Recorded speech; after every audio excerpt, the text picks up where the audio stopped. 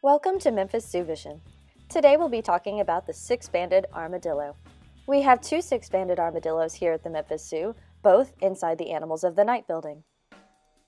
This armadillo is named after the flexible bands across its back, which can number between 6 to 8. When you're covered in an armored shell, it's important to have those bands so that you can move around. Just like turtles and tortoises, the shell is made up of bony plates called scutes, and serves to protect them from predators.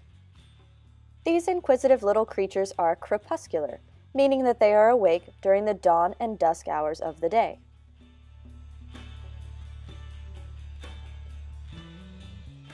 Unlike their three-banded cousin, the six-banded armadillo cannot roll itself into a ball. Instead, if it is out foraging for food and encounters a predator, it will take its toenails and dig them into the soil, tuck all of its limbs underneath its shell, and that's how they protect themselves. When not out and about, they'll hide themselves in dens and burrows. Armadillos are true omnivores and will eat just about anything. One of their favorites here at the Memphis Zoo is bugs. All armadillos come from Latin America.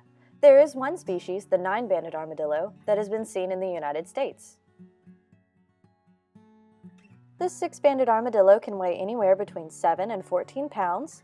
They live for up to 15 years in captivity, and you'll find them on the grasslands of South America.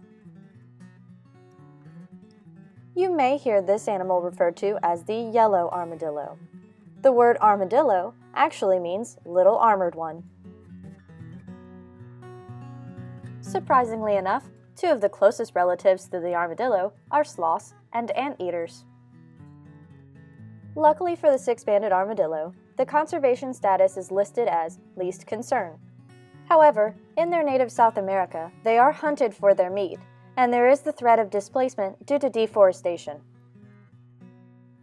Happily for Bo, there are no dangers in his world, and he seems perfectly content to play around as he sees fit. He even takes time out of his busy schedule to enjoy a back rub. If you're itching to get a first-hand experience with the armadillos, come visit them inside of the Animals of the Night building.